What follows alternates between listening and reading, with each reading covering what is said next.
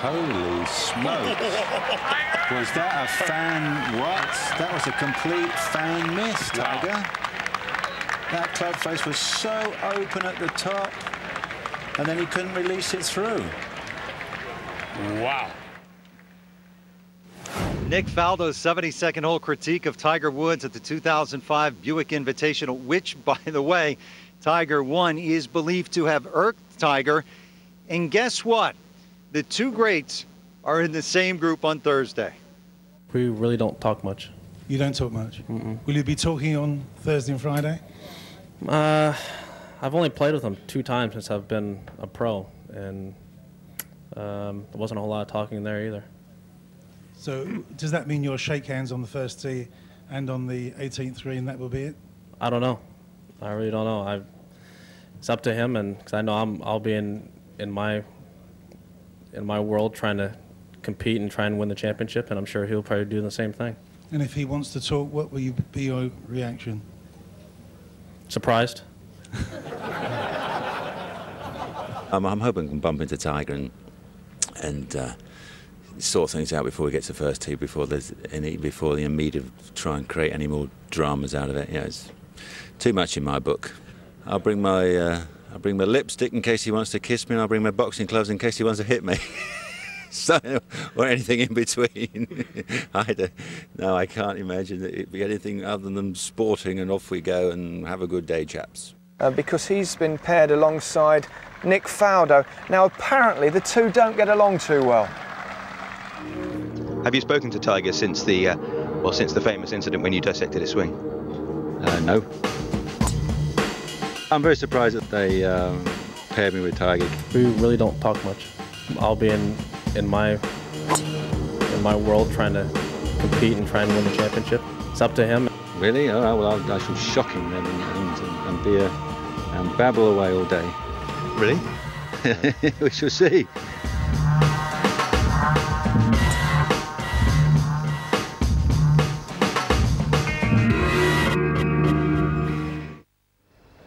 Now, I can't imagine how anyone would ever fall out with Nick Faldo. Can you, Mark? No idea, and I think in this case I think he's right. In this case, you know, he was working for a TV company. He's there to give his analysis and opinion, something that you know, his track record entitles him to do.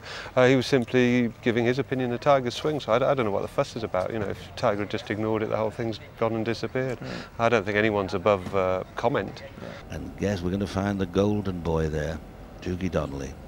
He's sure to have something interesting to us. Just about 5 minutes or so ago, there's a real buzz around the range here across the road from Royal Liverpool. It's a local municipal course we're actually using for the range this week. Nick Faldo walked onto the range, started hitting shots, and then just about 60 seconds later arrived playing partner Tiger Woods. Now, of course, it's one of the stories ahead of the opening day here that these two aren't speaking after Tiger had his swing criticised by Nick Faldo in his American television commentary. But they did make up yesterday. They shook hands, but as luck would have it, and by the greatest of ironies, they found themselves alongside each other in the range. It doesn't necessarily work that way. It's purely coincidence. They didn't speak. There was no acknowledgement at all. Nick was already into his routine.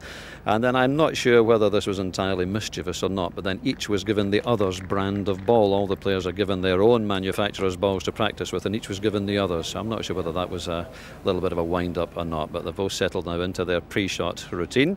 Tiger Woods, of course, playing in his 12th Open Championship. He's already won twice. He's the defending champion after his win at St Andrews last week.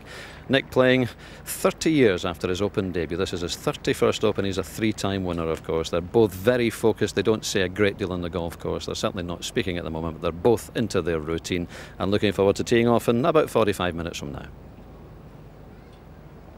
Thank you, Dougley.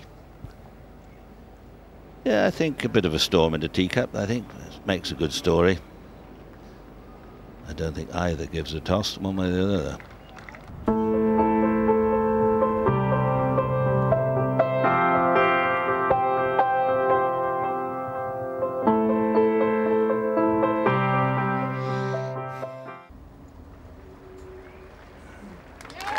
There it is, Tiger Woods, 65.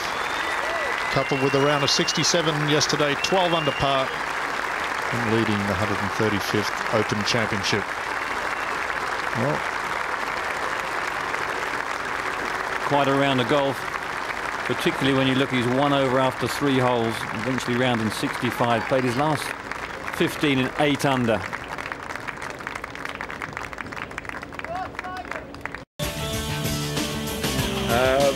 I said, since you're not using your driver, I said, could Matthew have it?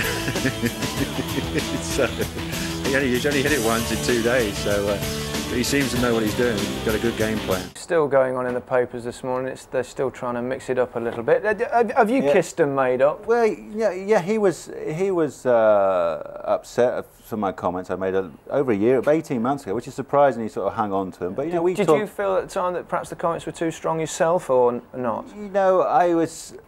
Something happened in a heated situation like that 18th hole, and he was. I can comment on what happens on the golf shop. Yeah. No problem with that. I think he was a little upset that I didn't understand what he was working on in his golf swing, that sort of thing. So that was fine. We had a good chat about it. I've got, I know what he would like me to do and what have you. And so after that, everything was fine. Everything was great. You addressed the issue? Did you go up and say, well, are we okay now? Or? Yeah, he was walking to the range on Wednesday afternoon.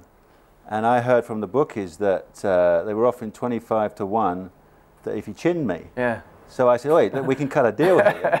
I said, it's 25 to 1 if you get me on the first tee. And typical Tiger said, I'll put 2 million on it. So I was like, well, that'll do nicely. I thought, well, if I can get just 5% of that, I'd be more than I'm going to make. But don't hit me too hard. Yeah, which is, can you just crease the makeup? Yeah. And after 2 days playing together, you must have talked as you played. Oh yeah, it was absolutely great, absolutely great. We had a great, I let him get on with it. Now, obviously he's deep in concentration, as I would have been in, and we just chatted about bits and bobs, talked about the upcoming season, this new FedEx Cup, all sorts of things. His thoughts on Ryder Cup. Yeah, we had a good chin wag. A good chin wag, but no punches on the luckily, chin. He's looking finely tuned. I wouldn't like him to swing one at me. He's still, he won't mind me saying this, I'm sure, still struggling. I won't bank on it. Still struggling with obviously the woods, the 3-wood and the driver. He used the driver once on Thursday, and that was on 60, and that actually was the wrong club. He didn't even need that one. Didn't even think about using it. That's what I got the good laugh out of him on 18. As he walked off, I said, if you're not using your driver, I said, can Matthew have it? For my son who was headed. So